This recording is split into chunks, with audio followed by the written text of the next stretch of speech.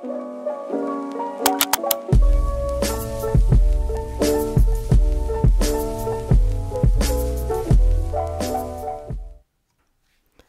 hello, hello, and welcome back to Kitchen Table Talks with Kat, Episode 3. Today's episode will be one of my special interests. I'm going to share my collection of Vera Bradley bags and the reason why I collect them, where I find them, and why they bring me joy. I'm using this one right now as my everyday bag. As I show you on the back, there's a pocket right there, and that's one reason I like these bags, especially because there's so many pockets. You think you found one pocket, like it's obviously there with a zipper. And then when you open it up, you're like, okay, there's just that extra pocket there. But then you open it up and there's like a line pocket in case you want to use it as a wallet, put all your credit cards, and another shallow pocket right there, and another zipper pouch. So you'll be able to separate everything that you need in this bag without losing any room. That's one reason I enjoy it. And also I like using it because it has a long strap for being a crossbody bag. Now this next one I just got this past weekend, and I'm so excited I was able to find one. I was looking for one that reminded me of the old bags of the 70s where they kind of look like a saddle bag. It has the rings to hold the handle, and I'm showing you how wide across the bag is actually. It has a magnetic front. It has two pockets that do not have any magnets, but they're right there for easy access. And then when you open it up, I tried my best to get the light in there. There's a zipper pocket on one side, and then on the other side there are some, she likes doing just cloth pockets, so you can put your cell phone or other items that you need. There's a lot of room in there for anything else that you'll need to carry in. I was thinking this would be a great one to use for putting my journaling stuff in if I ever go to do cafe journaling. How cute is this wallet? I couldn't pass it up. I'm not sure if I'm going to use that as a wallet or if I'm going to use it as a part of my trip when I want to put some stationery items in a cute little thing to take with me on my trip. Details later. But how adorable is this? I don't think it's ever been used. It's satin lined for where the coin purse is, but it's see-through in the middle, so you'll be able to see everything instead of guessing back and forth if you've lost something. There's a little pocket on either side underneath each of the places where if you're going to put credit cards. But for me, I could see stash of washi there. It is just so adorable. Now this is a backpack. I tried to get it close enough so you can see the detail, but far away enough so you can see the size of it. It's an average size backpack. It has a side pocket for a water bottle on either side or your cell phone. It has two straps that are somewhat padded and adjustable straps. Also, as you can tell, there's a holder at the top. It has a front pouch that has a magnetic snap, and then it's just a full pocket. There's nothing hidden in that one. I love these colors. I'm looking forward to using this one definitely on my next trip. Inside, it's satin lined, so you have to be careful not to spill anything in there. One side's just completely satin lined, and the other side has a couple pockets. I believe maybe size for your cell phone, for a couple pens, and then some other items that you do not want to go missing down deep into backpacks, as you always know they do. This one also matches the very first Vera Bradley bag I got, and I cannot wait to show you that one. Before I do, I want to show you this one. This is one of my other short handle bags. I'm trying to show you how it stands on its own. It still had the original cardboard bottom insert to it. I guess the other ones, people took them out when they washed them and never put them back. It has a side magnetic pocket, which is awesome for when I look in my pockets, and I can close it right away knowing that nothing will get lost. It has the traditional outside flat pocket, which also uses as the flap for the whole bag.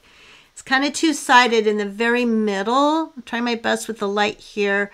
That has a long zipper pouch. And then on the either side of it, it has the traditional, I guess you would call credit card slide pockets.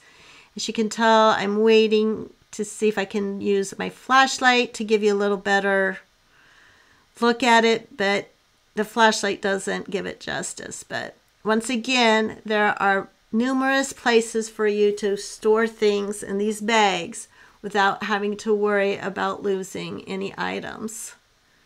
Does anyone else use these Vera Bradley bags? I would love to know in the comments below if you've watched the video this far, if you do, and which one is your favorite, and where have you found them?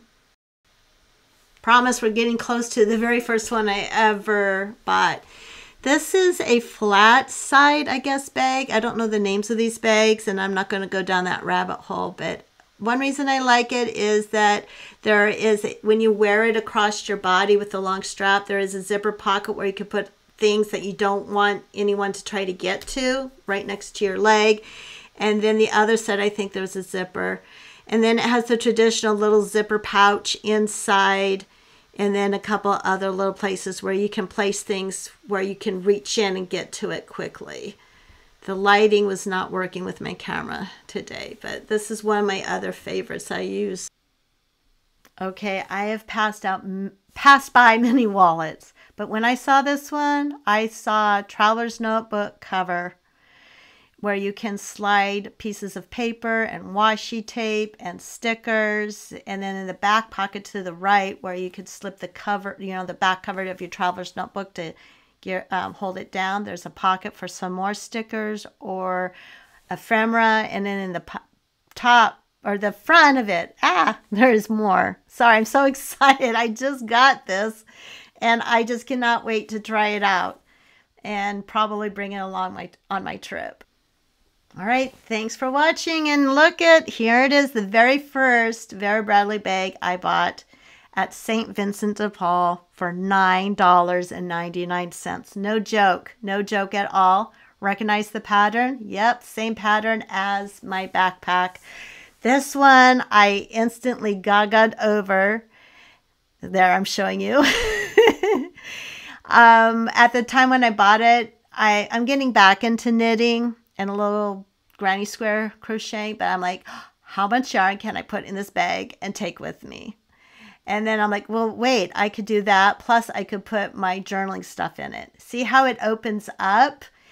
And there's those pockets to the left or at the top of the screen now. And then the other side, the infamous zipper pockets that she puts in the bags.